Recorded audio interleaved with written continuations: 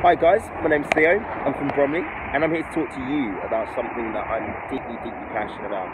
That's London football ticket prices, which for me are just way too high in this day and age.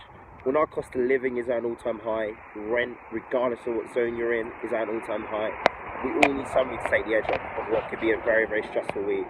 And for me personally, it's always been football.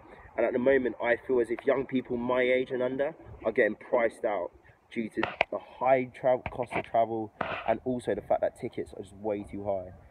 £5.1 billion is being invested in the Premier League and the Football League over the next 5 years with the new broadcasting agreement. Some of that money needs to be invested to get young people back into these grounds like the one behind me. QPR always hold initiatives such as Kids for a Pound. Other clubs need to do the same. We need to push our fan groups, which every team has, to put more pressure on these clubs.